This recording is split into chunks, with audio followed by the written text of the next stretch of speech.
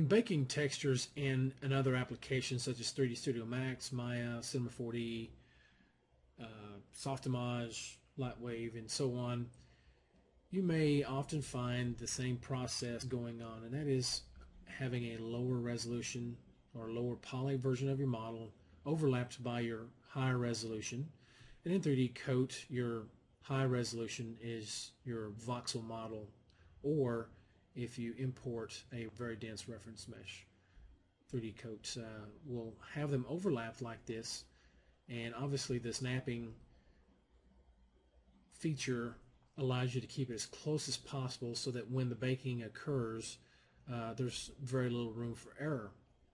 Okay, but also you may notice in your application that not only do you have them overlapping, but you also happen to have a projection cage, and that projection cage you also want to, as a rule of thumb, have your cage as close as possible without having any geometry poking through.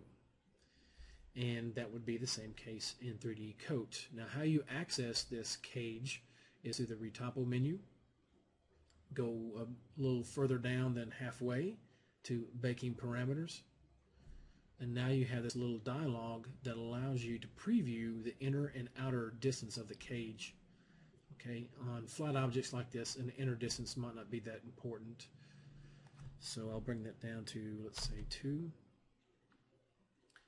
And the outer distance, just for effect, I'm going to increase it to 20 so that you can see the outer cage. I'll bring it back down to, let's say, 5. It's a little closer. Okay, and I don't see any portion of the voxel object protruding through, so we should be good to go.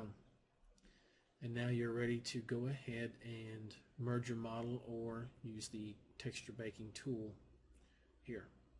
Or you can merge into the paint room using these different modes. So I hope this helps, and thank you for watching.